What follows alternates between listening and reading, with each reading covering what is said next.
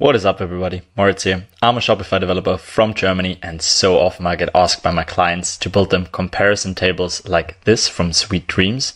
It's a really nice looking one, and the reality is I do often charge a lot of money for it, but the truth is actually that you can do that yourself without having to code a single line. And I'm gonna reveal the secret to you today because I do use an app for it called Section Store. It's a component library with over 300 fully customizable Shopify exclusive components.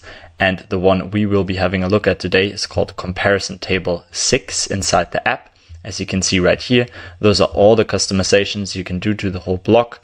And there are different ways you can style this. And you can get this for a one-time fee of $9 compared to what I charge a client. It's around like $80 an hour. This is a pretty good deal, I'd say. And it's a one-time charge, so only one time $9. And yeah, you can customize the whole thing as well. So it's a big time and money saver. And after successfully getting the sectioner, just head back to the My Sections area of the app where we're going to be looking for the one. So this is the one, just add it to the theme you're using. In my case, it is the Dawn Live theme, but it does work on every theme, so don't worry about that. Also, the whole thing is fully responsive, but I'm going to show you this in a second. So let's quickly just open up the theme editor right here. Let this bad boy load up. And yeah, like I said already, there are many other sections inside the app as well. So if you have some time on yourselves and already like this one, just feel free to check it out. And yeah, like I said already, we will do the comparison table 6 today. I'm just gonna hide this one. I already did off screen. And yeah, let's scroll all the way down, click to add section, type in comparison 6. There we have the one we will be focusing on today.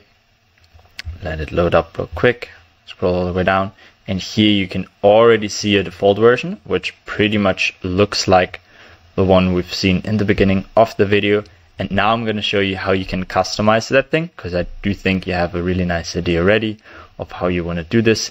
Here you can change the text. So instead of that, you could do our brand versus other brands. As you can see, it's getting updated live. You can even change the font itself, change the size, and pretty much everything you see here is customizable. Here you can change the text underneath. And yeah, I'm not gonna go into detail too much. You can even set your own icon. I'm just gonna give you a brief overview of this. So I'll just do a really random example. For example, the Nike icon. So here the Nike icon is placed right now. You just have to play around a little bit with the size and everything, because it's gonna be a square. And yeah, I'm just gonna continue showing what I think is nice. So you can see how many columns. If you have more than 2, actually, you can add a couple more where the active one is actually going to be.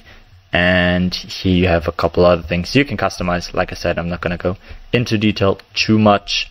And here you can see all the colors you can customize. For example, if I would want to change the background color, that is something I could easily do here. And now I also want to set, for example, a different table border color. I want to do it in completely black, and this changed as well. That's the border color I just changed. For example, the heading color, if I want to have it in yellow, that would also be possible. And now I want to show you how you can change the blocks. So everything you see right here is also changeable.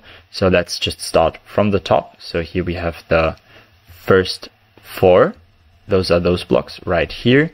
So if I would want to change one of those, instead of faster, I do quicker, you can see.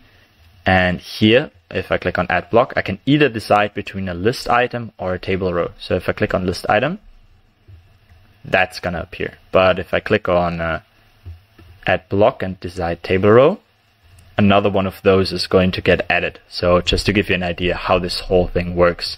And if I click on one of those, you can see right here, optimized dosing, first column value.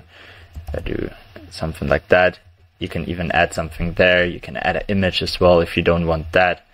If you want to cross, it's also possible. So yeah, everything here is fully customizable. I think the best way to do it is just to play around a little bit, and you can even add more table rows with customizing it inside the block. But yeah, let's have a final look at it in the live version. And then I hope I could give you a quick and nice overview of how easy it actually is to get this comparison table for your very own store and have all the customization options in the world. And with less than 5 minutes, we're already done. Hope you guys found that useful. If you did, always feel free to leave a like and a follow. And with that being said, have a good one and peace out.